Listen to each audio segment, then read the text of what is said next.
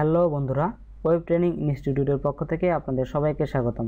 তো বন্ধুরা, গত পর্বে আমরা টেক্সট ডিরেকশন এই জিনিসটি সম্পর্কে জেনেছিলাম। আমাদের আজকের বিষয় হচ্ছে কমেন্ট ইন HTML। তো HTML এর ভিতরে আমরা বিভিন্ন কমেন্ট কিভাবে ইউজ করতে পারি এই প্রসেসটি আজকে দেখব। তো দেখুন, আমরা এখানে একটি index.html ফাইল এবং style.css ফাইল ওপেন করে রেখেছি। তো কমেন্ট জিনিসটি কি, এটি যদি আমি আপনাদের বলি, কমেন্ট জিনিসটি হচ্ছে, ধরুন index.html ফাইলটি যে আমরা এখানে করতেছি, এই ফাইলের মধ্যে আমাদের হাজার হাজার কোড লেখার প্রয়োজন হতে পারে। আপাতত কিন্তু আমাদের এখানে 7 থেকে 8টি লাইন মাত্র রয়েছে, তাই আমরা বুঝতে পারতেছি যে কোন লাইনটি আমাদের কিসের জন্য। যখন আমাদের এখানে হাজার হাজার লাইন লিখবো, হাজার হাজার কোড লিখবো, তখন কিন্তু আমরা বুঝতে পারবো না যে কোন লাইনটি আমরা কিসের জন্য ইউজ করেছি, কোন লাইনটি আমরা কিসের জন্য লিখেছি। তো আবারও ধরুন যে আপনারা একটি ওয়েবসাইট তৈরি করেছেন 1 বছর আগে, কিন্তু 1 বছর পরে গিয়ে দেখতেছেন সেই ওয়েবসাইটের কোনো একটি স্পেসিফিক জায়গায় আপনাদের এডিট করার প্রয়োজন হচ্ছে। যখন আপনাদের সেই ওয়েবসাইটটি এডিট করার প্রয়োজন হবে, তখন আপনারা index.html এই ফাইলটিকে ওপেন করবেন। ওপেন করার পরেই দেখবেন এখানে আপনারা হাজার হাজার লাইনের কোড তৈরি করেছেন, সেই কোডের মধ্যে আপনারা কোনো কমেন্ট ইউজ করেন নাই। তখন কিন্তু আপনাদের এডিট করতে প্রবলেম হবে, কারণ আপনারা যে কোডগুলো লিখেছেন, আপনারা যে লাইনগুলো লিখেছেন, সেই লাইনের মধ্যে আপনারা কোনো কমেন্ট ইউজ করেন নাই। ফলেই আপনারা কিছু বুঝতে পারতেছেন না যে কোন জায়গাটি কিসের জন্য আমরা ইউজ করেছিলাম। কিন্তু আপনারা যদি 1 বছর আগে HTML ফাইলটি যখন তৈরি করতেছিলেন, তখনই যদি প্রতিটি লাইনের পাশে আপনারা কমেন্ট আকারে লিখে রাখতেন যে এই লাইনটি আমরা এই কাজের জন্য ইউজ করেছি, এই লাইনটি আমরা এই কাজের জন্য ইউজ করেছি, তখন কিন্তু আপনারা ইজিলি এডিট করতে পারতেন। তো এই জন্যই মূলত এই কমেন্ট জিনিসটি ইউজ করা হয়ে থাকে। তো এবার আমরা এই কমেন্ট এই জিনিসটি কী করে ইউজ করতে পারি এই প্রসেসটি দেখব। তার জন্য আমরা বডি ট্যাগের ভিতরে একটি প্যারাগ্রাফ ট্যাগ নিয়ে নিচ্ছি। নিয়ে নেওয়ার পরে আমরা এই প্যারাগ্রাফ ট্যাগের ভিতরে কিছু টেক্সট দিয়ে নিচ্ছি। এবার যদি আমরা আমাদের আউটপুটটি দেখি, তাহলে আমাদের আউটপুটটি দেখতে ঠিক এরকম দেখাচ্ছে। দেখুন, প্যারাগ্রাফের টেক্সটগুলো আমাদের এখানে শো করতেছে। এবার দেখুন, আমরা যে প্যারাগ্রাফ ট্যাগটি নিলাম এবং এই প্যারাগ্রাফ ট্যাগের ভেতরে যে টেক্সটগুলো রয়েছে, এই টেক্সটগুলোকে ধরলাম আমরা করিম নামক একটি লোকের ইনফরমেশন। তো আমরা যদি এখানে কমেন্ট আকারে লিখে রাখতে চাই, দিস ইজ করিম ইনফরমেশন, দেখুন আমরা দিস ইজ করিম ইনফরমেশন এই কথাটা লিখে রাখলাম। লিখে রাখার পরে যদি আমরা পেজটিকে সেভ করি এবং ব্রাউজারটিকে রিফ্রেশ করি, রিফ্রেশ করলেই দেখব দিস ইজ করিম ইনফরমেশন এই কথাটি এবং প্যারাগ্রাফের ভিতরে যে টেক্সটগুলো ছিল সেগুলো শো করতেছে। কিন্তু এটি হলে তো আমাদের হবে না। দিস ইজ করিম ইনফরমেশন এই কথাটি আমাদের শো করা চলবে না। আমরা এই কথাটিকে ডিজেবল অবস্থায় রাখবো, কমেন্ট আকারে রাখবো।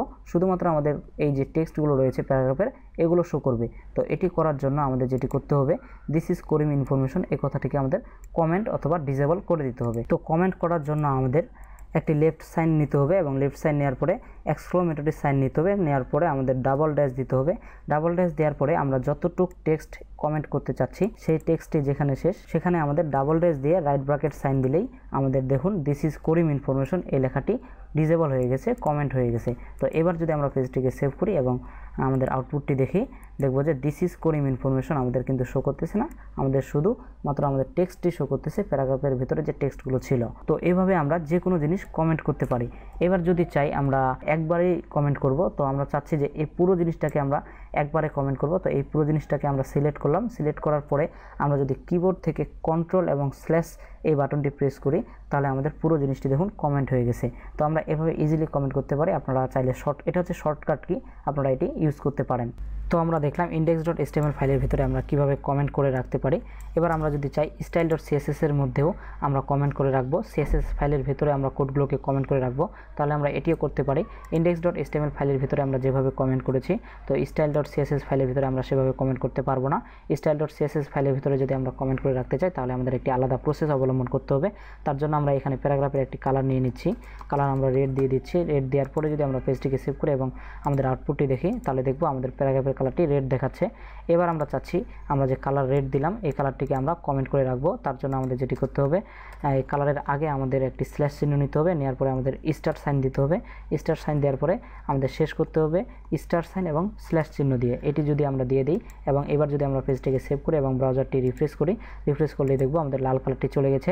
লাল কালারটি চলে যাওয়ার কারণ হচ্ছে আমরা এই লাল কালারটিকে এখন কমেন্ট করে রেখেছি, তাই এটি এখন আর শো করতেছে না। এটি যদি আমরা আরও ভালো করে বুঝতে চাই, প্যারাগ্রাফের উপর যদি আমরা মাউসের রাইট বাটন ক্লিক করি এবং ইন্সপেক্টে ক্লিক করি, ইন্সপেক্টে ক্লিক করলেই দেখবেন এই পাশে কালারটি কেটে গেছে, অর্থাৎ এই যে লাল কালারটি আমরা CSS এর মাধ্যমে দিয়েছি এটি কেটে গেছে কারণ আমরা কমেন্ট করে রেখেছি। এবার যদি আমরা এই কমেন্টটিকে উঠিয়ে দেই, আমি কমেন্টটিকে উঠিয়ে দিচ্ছি। উঠিয়ে দেওয়ার পর যদি আমরা পেজটিকে সেভ করি এবং ব্রাউজারটি রিফ্রেশ করি, রিফ্রেশ করলেই দেখব আমাদের এখানে কালারটি শো করতেছে। এবার কিন্তু কাটা আসতেছে না, কারণ আমরা এবার কমেন্ট করে রাখিনি। তো আপনারা চাইলে সিএসএস ফাইলের ভিতরে শর্টকাট কি ইউজ করে কমেন্ট করতে পারেন। কন্ট্রোল এবং স্ল্যাশ বাটনটি যদি একসাথে প্রেস করেন তাহলে আপনাদের এটি কমেন্ট হয়ে যাবে। তো আমরা দেখলাম সিএসএস ফাইলের ভিতরে আমরা কমেন্ট করে কিভাবে রাখতে পারি এবং এইচটিএমএল ফাইলের ভিতরে আমরা কিভাবে কমেন্ট করে রাখতে পারি। আপনারা চাইলে আমাদের ফেসবুক গ্রুপে জয়েন হতে পারেন। আমাদের ফেসবুক গ্রুপের ঠিকানা হচ্ছে www.facebook.com/group/webtraininginstitute। এই ঠিকানায় গেলে আপনারা আমাদের ফেসবুক গ্রুপটি খুঁজে পাবেন। সেখান থেকে আমাদের ফেসবুক গ্রুপে আপনারা জয়েন হতে পারবেন। তো আমাদের টিউটোরিয়ালগুলো যদি আপনাদের কাছে সত্যিই ভালো লেগে থাকে তাহলে অবশ্যই একটি লাইক করবেন, কমেন্ট করবেন, শেয়ার করবেন এবং সবশেষে সাবস্ক্রাইব করে আমাদের পাশেই থাকবেন। ধন্যবাদ।